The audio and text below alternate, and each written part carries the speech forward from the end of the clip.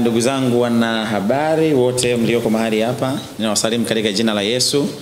Karibuni sana. Mimi naitwa Nabii Richard Godwin wa huduma ya Jehovah Mercy Ministries of Tanzania. Nina huduma Dar es Salaam, Dodoma na mikoa mingine.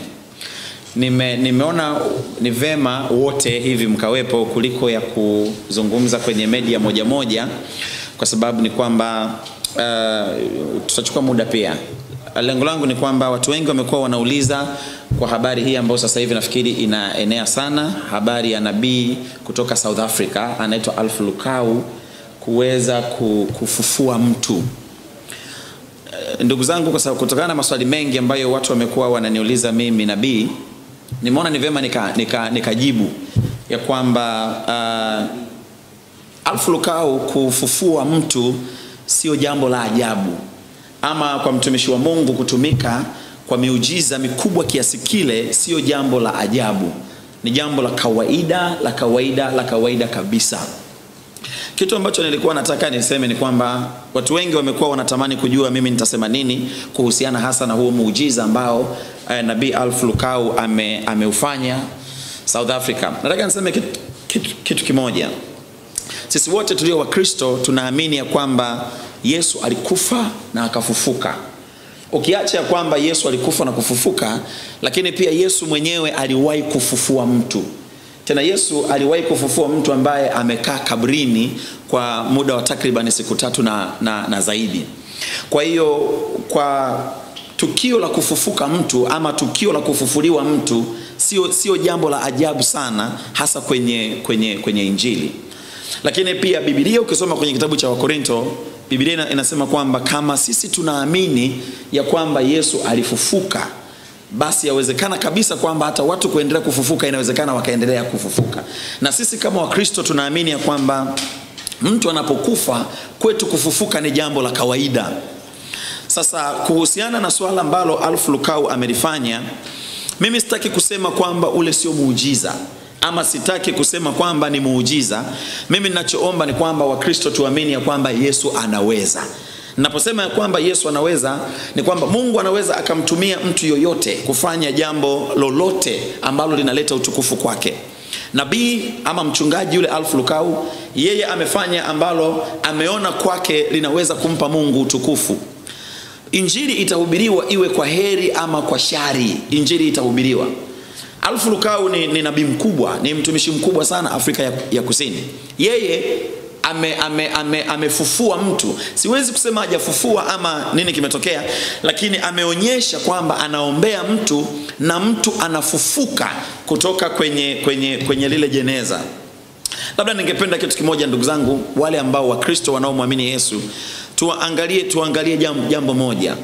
Imani yetu isichanganywe ama imani yetu isitindikiwe. Kuna mtumishi wa Mungu mmoja ni Mnigeria. Yeye aliwahi mfufua mke wake. Mke wake alikufa, lakini mke wake alipokufa akaona kwamba haiwezekani mke wake hajafa hajamuaga. Alienda akamuamsha mke wake na akamuuliza, kwa nini umekufa hujaniaga? Mke wake alikasirika kulingana na historia ambazo tunasoma kwenye vitabu, akamwambia, kwa nini umeniamsha? Kwa hiyo ikabidi wazungumze machache na yule mwanamke akafa tena. Kwa hiyo jambo la mtu kufufuka sio jambo la ajabu. Ninachotaka niseme ni kwamba mimi kama Mkristo ama mimi kama mtumishi wa Mungu ninaamini kwamba Yesu alikufa na akafufuka, na bado Yesu akafufua watu wengine ambao walikuwa wamekufa. Kwa hiyo dunia ya leo mtu kufufuliwa sio jambo la ajabu. Na mimi niseme labda muujiza ambao mimi naweza nikaamini ni huo wa Alfu lukau ambao amefufua mtu na mimi naona. Yesu alifufua mtu, imeandikwa kwenye vitabu hatujaona, lakini tunaamini ya kwamba alimfufua Lazaro. Ni vitabu vimeandika, hatukuona kwa macho. Alfu lukau ni nabii mkubwa sana. Alfu lukau ni mtumishi wa Mungu ambaye anafanya miujiza mingi sana na tunaona kwenye mitandao ya kijamii.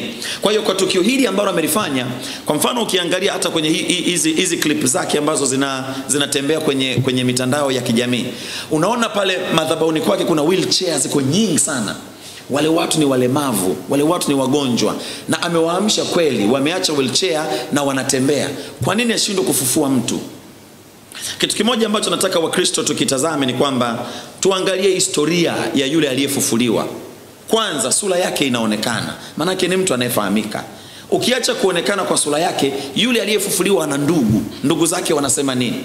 Kama ndugu wanakiri alikufa, majirani wanakiri alikufa, hospitali labda vibali vimetolewa kwamba ni kweli alikuwa marehemu, sisi wengine hatuna haja ya kuupinga sana ule muujiza ambao umeonekana.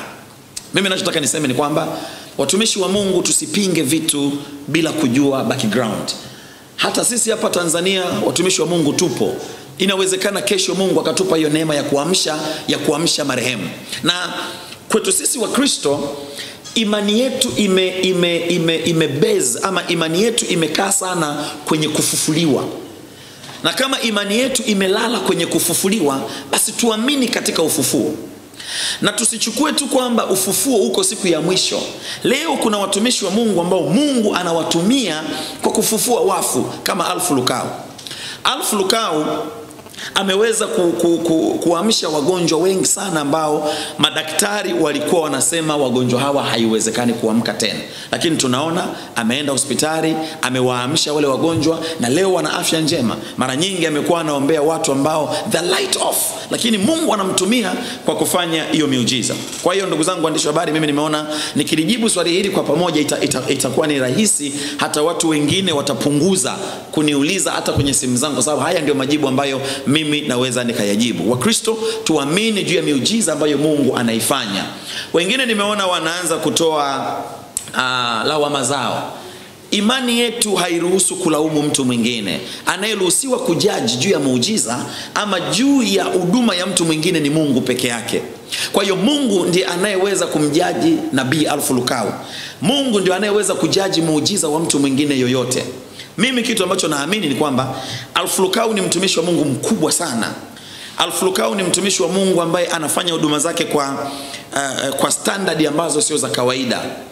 Sasa haiwezekani akawa amefanya kitu cha kitoto kiasi hicho kwenye huduma kubwa kiasi kile. Vitu vingine tunatakiwa tuviangalie tu kwa macho, kwa sababu hata macho pia yanaweza yakaleta ushuhuda.